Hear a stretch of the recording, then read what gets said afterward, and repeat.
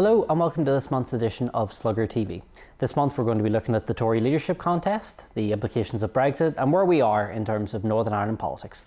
And to go through these interesting topics we have Aodhán Connolly from the Northern Ireland Retail Consortium, we have Andrée Murphy-commentator, and we have the Irish News' Brendan Hughes.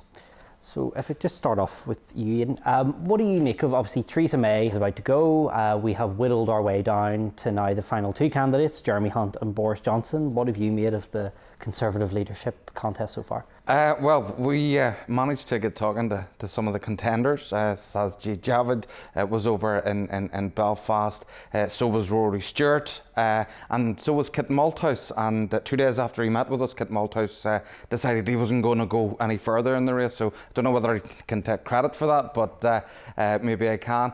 As far as who we're left with, it's actually quite disappointing. If you look at what Boris Johnson is saying, especially as far as Brexit is concerned, he refuses to see that there is a problem. He thinks that kind words and unicorns will solve this. He believes that the technology already exists, and as soon as you push him on any sort of detail, he sidesteps that. Now, that's not what business needs. On the other side, you've got Jeremy Hunt, and it's just as disappointing. Last week he was in Kidderminster. He was talking about how he went to a factory where they make wheels and that their profit margin was 4%. And he actually said that they would go under if there was a hard Brexit. But that's okay, because you still have to deliver Brexit because it's a democracy. Now, if they're willing to do that with places in the United Kingdom, in Great Britain specifically, they're not going to prioritise what we have here in Northern Ireland. So far, it's been very disappointing as far as the leadership contest is concerned. What we do need to do, and I suppose the message from the business community remains the same, is we need a deal. These things only happen if there's a no-deal scenario on the 31st of October, and our message for this past 2 years has been that we need a deal. Okay, Andrée, what have you made so far of the Conservative leadership? Well, what I felt is that there's been this real disconnect between ourselves here and what's happening in London, probably in a really stark way than we've probably felt before. I felt that you can really tell that here doesn't matter at all.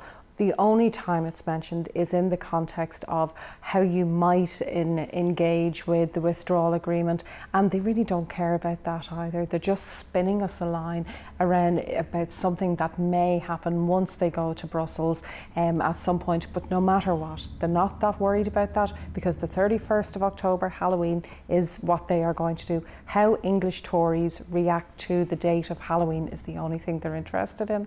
So for us here, the disconnect to Westminster and London continues to grow, and that feeds into the broader conversation we're having about our constitutional settlement and about how Brexit is having an impact on that. And Brendan, what have you been making of the machinations of the Conservative Party so far? Well, I think the problem is, and I think this is a problem for any sort of, whether it's an election or any sort of leadership contest, is that the politics is really pie in the sky. You know, we have two contenders here who are promising the world to try and get over the line and to be the British Prime Minister and to be leader of the Tory party. But really, for us in Northern Ireland, it really comes down to the reality of things. And we want to see, I suppose, whenever that leader is elected, whether they will then be able to face up to the realities of the situation they will face with Brexit over the next couple of months, over the summer recess, and whether they can then come to the realisation of what needs to be done and the practicalities of what would happen if there is a no-deal Brexit. But unfortunately, we have Boris Johnson at the moment is saying that there needs to be Brexit happening by October the 31st, and we have Jeremy Hunt who's wavering around something similar. He wants to have Brexit delivered as well, and would think that it would be catastrophic for the party if they don't deliver Brexit and then go into a general election. So, you know, you have these parties that are talking to their bases, but they're not thinking of the country, the UK as a whole, as to how that would play out across both Britain and Northern Ireland, and that's the problem I suppose we face across the water here. Okay, and obviously when you dissect the two of them, obviously Boris Johnson has October 31st, come what may. Jeremy Hunt's a little bit more, if we need to take a little bit more time to get a deal over the line, then we'll do it. Do any of those, I mean, from your experience in the business community, either of the, does Jeremy Hunt's position reassure you even a little bit? Well, I think the fact that he is trying to play both camps, he is saying that we're going out whether we have a deal or not, and then he's saying that there might be this chance of an extension. It doesn't provide the certainty that business needs. I think, you know, where we are as far as the Tory leadership is concerned is, right, we're going to park Northern Ireland on the border, and we'll talk about how, you know, it's when people are sort of talking about emotion rather than economics, and people are talking about politics rather than the people of it, and jingoism rather than jobs. Sure. You know, this is where we are at the minute. The state of politics in the United Kingdom, it's almost as if we've sort of transposed it from here over to there. Going forward, as far as what the business community needs, when we're looking at the 31st of October, an extension would be good and definitely preferable to no deal. But you have to ask why we're getting that extension. We need to be looking at taking this as the final end game in all of this is that there is going to be a new normal. Now, is that new normal where we're going to have a lot of job losses, a lot of households here won't be able to afford the groceries in the same way that they will today, or is it going to be that we have a deal which allows that all to continue? And that's where the black and white in this is. It's not in the politics, but it's in the actual economics of it.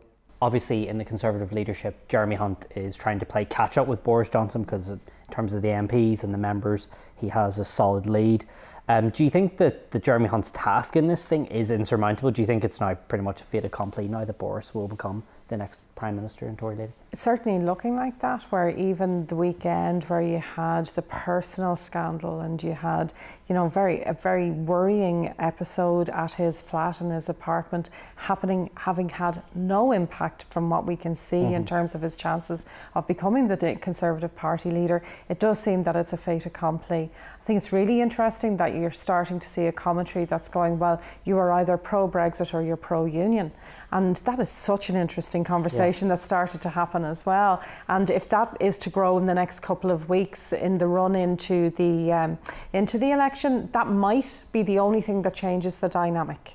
And that'll be very interesting to watch. And what, just Andrew's alluded to that there, obviously we've seen this commentary creep up. You had Ruth Davison the other day tweeting out, Jeremy Hunt won't sacrifice the Union, and that's why she was backing him. But then Julie Hartley-Brewer, who is a Brexiteer radio show host, tweeted out, anyone who's committed to maintaining the Union will never deliver Brexit. How do you think they maintain those two strands? Well, I suppose whenever you look at polling of Tory members, the thing is that they seem to care more about delivering Brexit than actually maintaining the Union. We have a situation where the majority are content to see Northern Ireland become a United Ireland with the South. They're happy for Scotland to leave the United Kingdom as well. So really we're in a situation now where different views on this are entrenched, and so therefore, you know, Brexit at all costs seems to be the view that is seems to be gaining momentum really within the party. Whether that will see out in the end, I suppose we have to wait and see. But I think the problem for Jeremy Hunt is that he seems to be so he's sort of like a career politician. He's measured, he's pragmatic, and so therefore that has a lot of connotations to what went before, which was Theresa May. He was in her cabinet as well, so he will be seen as being aligned to Theresa May. And for I suppose Conservative members, Boris Johnson represents a break from that, so therefore he is the front runner, and really it's his race to lose at this stage. Obviously the Conservatives aren't really the only party involved here. Obviously the DUP are propping up the Conservative government, so whoever the new Prime Minister is will have to be aware of those 10 DUP votes. Arlene Foster has made similar comments to Ruth Davison this week when she was speaking in Finchley of all places to Tories there, that the Union is the most important thing. Nothing comes ahead of that. Where does this place the DUP? Well, where does it place them, you know, because they had their fundraiser and they brought down Boris Johnson. Boris gave the speech to the masses and everyone was all delighted with him when he goes away, because it was going to be absolutely, we're going to say not accept this withdrawal agreement. A few days later, what does he do? He goes and votes for the withdrawal agreement. So they don't trust Boris at all. They don't trust a word he says. Whereas Jeremy Hunt is there apparently more pro-union at the minute, but I mean, there's not a lot between them. And for them, they don't want to say anything because they definitely don't want to rock a boat with whoever is going to be coming in. They want to foster a relationship with whoever is there. But at the same time, they're trying to put out hints. You can clearly see they're trying to put hints to the Conservative Party membership and going, this is our guy. This is the guy that we hope will maintain the union. So it's a tough gig for them at the minute. But they're also doing that while they're talking about putting up trying to re-establish the executive here, and they nearly have a different message while they're talking in Belfast as well. So they've message in London, message in Belfast, and no one really knows where they stand. Yeah, okay. Now, obviously, another part of the Conservative Theresa May going is that one of her allies, few allies in the cabinet, is our own Secretary of State, Karen Bradley. And of course there's speculation that Karen Bradley could be moved out of her post in the next month with a new Prime Minister coming in. Brendan, just on this, how likely do you think Karen Bradley is to remain in post? Do you think Boris or Jeremy Hunt could surprise us and keep her in? I think in short her days are numbered. That's, I suppose, my prediction on how things are going to go.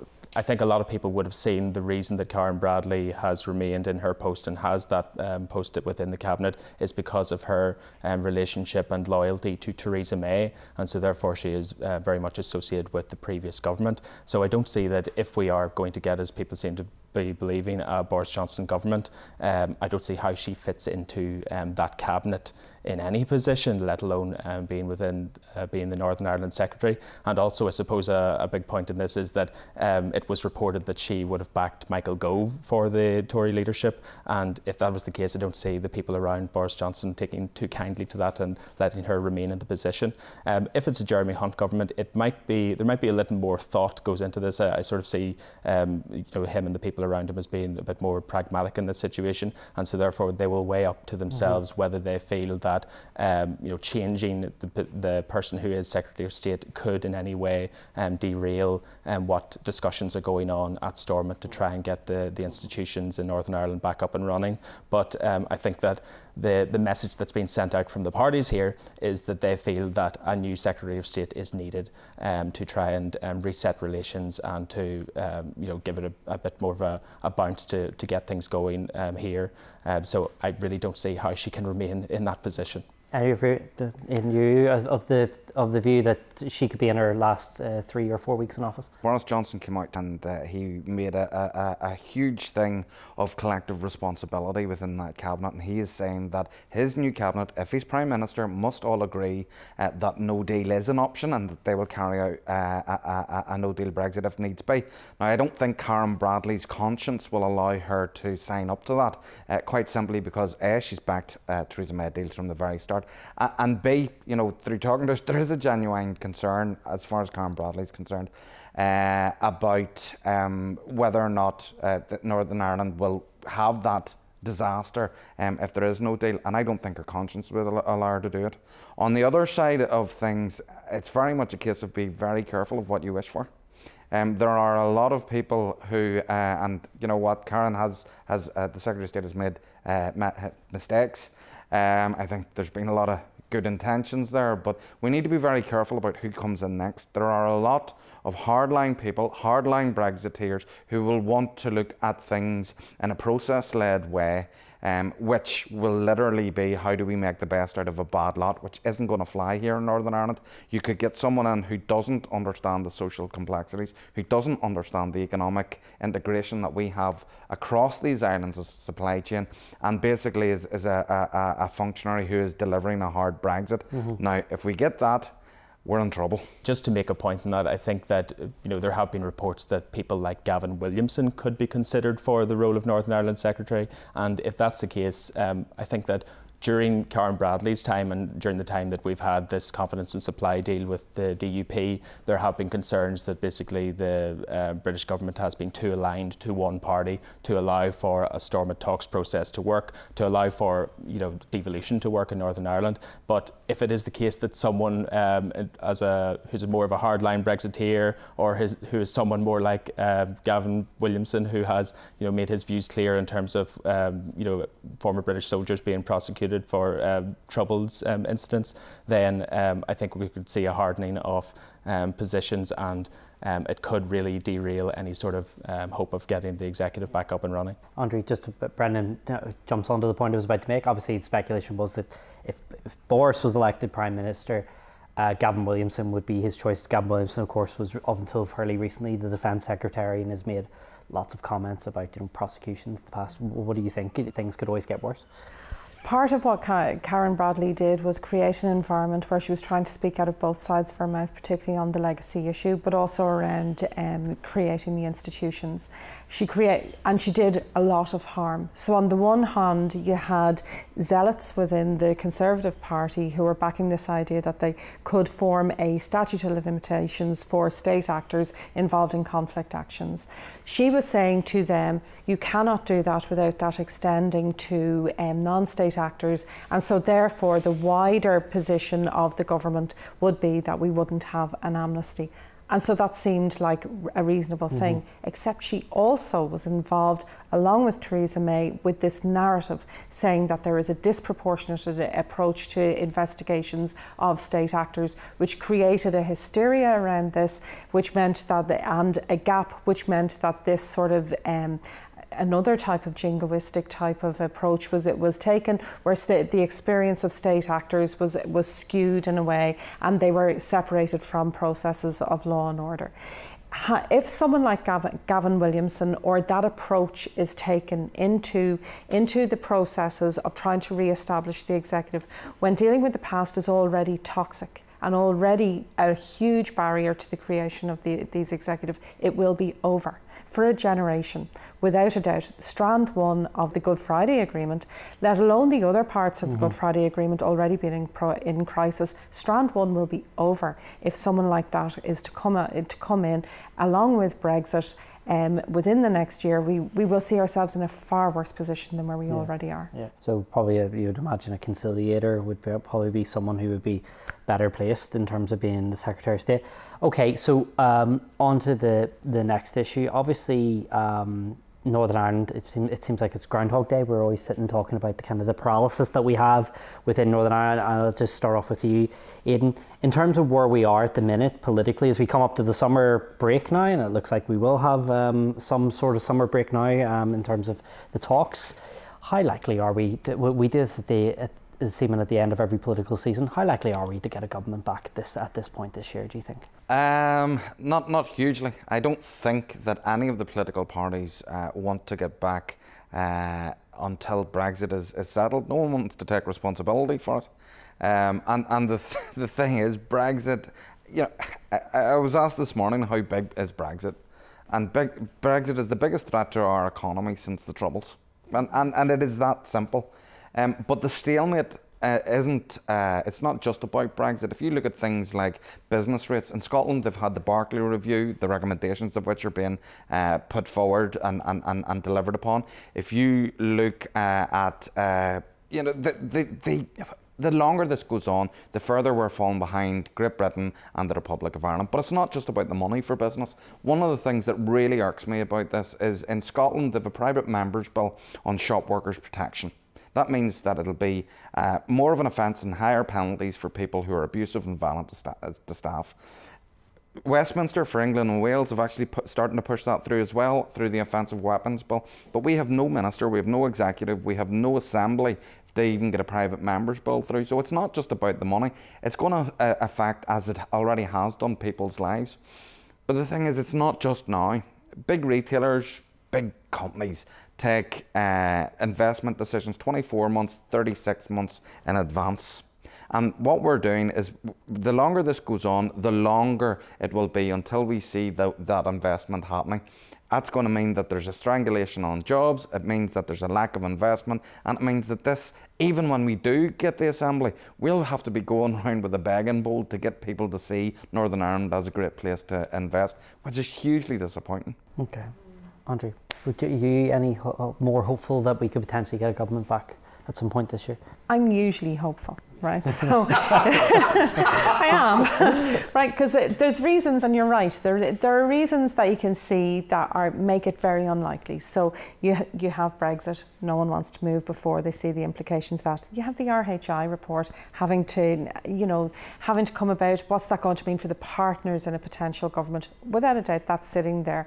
You have dealing with the past. You have the legislation on dealing with the past sitting there as well, and its implications for policing and justice and all of those things. Those are the reasons that make it very difficult, along with, another scandal around Ian Paisley and other things like that. None of that helps. But there are also pressures to make it happen. And, this round of talks came about because of the killing of Lyra McKee. And so the parties didn't look like they were going to go into a room until that point. It seemed like an almost like contrived element that the two governments were putting them in the room, but they have stayed in the room. And any of the things that are coming out of it, the vibes that are coming out, is that people at least aren't arguing. No one's walking out of anything. There isn't that. Now, that doesn't mean that there's concerted discussions happening, but it does mean that they're in the room, particularly around programmes for government, particularly around issues that are there. There are pressures on the parties to deliver on those issues, and you could see that with the local elections, not only in the north but also in the south, that there is undoubtedly something about people wanting parties to take the power that is available to them and to deliver. So that is undoubtedly there, and I do think that creates a pressure, and I'm not sure that people want the politicians to remain as observers rather than participants during a Brexit negotiation. So I think all of those things are in the mix. Does that add up to a final result? Well, we really have to see how the parties decide to start talking to each other and about each other. And if they start to shift a bit, then I think that things are a little bit more positive than we probably would have thought they would be. Okay, Bren. Perhaps a Christmas deal would be more likely, but there is not going to be anything this side of Brexit. And I think that, we've all made the point really that no one wants to be carrying the Brexit baby until it's delivered or whatever. They don't want to be involved. They don't want to be involved in making that decision. They will potentially deal with the after effects of it, but they don't want to be the parties around the table saying that they were the ones that made the difficult decision on that. So that's the first thing. I think that following the death of Lyra McKee, there was obviously an impetus from the parties to get round the table and to discuss this and see whether there could be common ground that would lead to a new executive being formed. But I think that really the moment now has passed. It seems from the sort of the reporting that's coming out of the talks that the sticking points are still the same, and there doesn't seem to have been enough movement on them in order to allow for a new executive to be formed. And even if you just look around the peripheries of that, the reporting that's going on, that for example that we're doing in the paper, it's once again the parties are criticising each other over flags, and potentially what's going to come up are bonfires and parades. We're into that season already now, and so therefore there's going to be no agreement anytime soon until that is over, until Brexit is over. And then I suppose we need to see whether there's going to be a more conciliatory tone coming from the main parties to see whether they could then get around the table. But at the moment, there is no conciliatory tone publicly. They are entrenched in their various views, and so there's not going to be any change anytime soon. Okay, so another thing, just as Brendan has slightly alluded to with coverage, there was an interesting article published earlier this week in the Irish Times by Stephen McCaffrey talking about the media and just the media in general, kind of its approach, how it covers different issues. And I'm just wondering in the context of Northern Ireland and how it's covered Brexit, how it's covered, issues around flags, identity, and so on and so forth. Aidan, what's your take on the media's role in terms of framing the debate in Northern Ireland? I think there's a lot of issues in Northern Ireland that are hand grenades, and some within the media are pulling the pin and running away. And then we leave it to the social media crowd really to come in like vultures. And believe me, even on the Brexit stuff, there's been things that have been in the paper. The next thing you know, I'm getting trades of abuse. And look, I'm very, very thick-skinned. But we're getting trades of abuse because it's seen as okay. I think the sensationalism of some of the things, the lowest common denominator appeal, is really quite worrying. Now, in saying that, it's not all of the media that are doing that, and I think between investigative journalism that we've seen over this past 2 years and the coverage that we've had of the factual side of Brexit, there's a lot to be positive and there's a lot to be happy with as far as the media in Northern Ireland is concerned. The only thing I will say is that people need to look for a bit more balance. Stephen McCaffrey's article was really interesting in how he pointed out that Lyra McKee was looking for the voices we don't hear and what we don't talk about, and I thought that was really important. So my criticism of the media overall is that we don't hunt enough for those people who are left behind and who are missing. So for instance, yesterday there's a conference in West Belfast from the former prisoners community, a community that is spoken about in very derogatory terms, the former political prisoners and their families and their children who are now into their second generation and the needs that they have. They are either seen as a problem often in the media when they could be portrayed as the contributors that they are to building peace, building communities and whatever. And that's just one example of that. You know, whether it's international reports on the legacy of torture and how what is happening in our prisons right now is a form of torture against women and children who are being held in custody. Those things we ignore and we don't hear those voices. If we started to hear more voices, would that open up the space so that we realise that we have so much more possibility rather than the entrenched positions that and traditional arguments that we are consistently hammering at? If we were to talk to more people and see the potential for contribution rather than negativity, I think it could help. Okay. Brendan. I think that, well, Aidan mentioned about the need for balance. I would not necessarily agree with that view, because I think that the problem at the moment with balance is that the way that balance is bestowed upon the media is that two arguments are given an equivalence, and so therefore you end up with more heat than light. So I think that what we need in the media more are fact-checking, basically. And that, you know, great things that are going on, for example, whenever Boris Johnson was involved in his TV debate, whenever there was the Tory leadership, there were more candidates at that stage. The BBC separately had their fact-checking team looking at things that he was saying and saying, you know, what he said in relation to Brexit was wrong. We need that to be brought more into the media, that we analyse what people say and don't let people get away with saying things that are incorrect. So I don't think that that's necessarily a need for balance. I think that there needs to be more of the media needs to, I suppose, do more scrutiny to fulfil its purpose. I think Stephen McCaffrey's article had talked about what he thought the BBC's coverage effectively stopped at the border, but I suppose it come to their defence in this, because I think that they do have coverage south of the border. We've even just seen this weekend they were covering incidents that happened in Donegal, and they have a southern correspondent. So I don't think that their coverage stops at the border. I think the problem, perhaps, and I think this applies to the media across the board in the north, in Northern Ireland, is that it is too Belfast-centric, and there seems to be, because people live in Belfast, suddenly something becomes an issue because it happens in Belfast. We've seen that, for example, with the Soldier F banners. As soon as a banner appeared on the Lisburn Road, it was an issue, but previously, for weeks on end, after it was in towns across Northern Ireland, it wasn't talked about. But because, you know, some journalists who were driving down the Lisburn Road saw it, then it's suddenly an issue. So I think we need to widen our perspectives beyond what happens in Belfast. And I think that we need more light in the heat. On the balance point, I'm not saying that everyone who has an opinion is an informed opinion. What I'm saying is that we need balance. One side informed. It's the whole thing of we have too many experts. In fact, no, we're giving the same airtime to people who are coming up with completely left of centre. I was on with Andrew Bridgen during the week. He's the Brexiteer MP, and he was telling me that everything's fine. And GAP24 doesn't do that. So yeah, completely with the scrutiny. But what I'm saying is, for people to make informed choices, they need balance on both sides, but both of those people who are telling different sides of the argument, need to be informed. What we don't need is just balloons of hot air.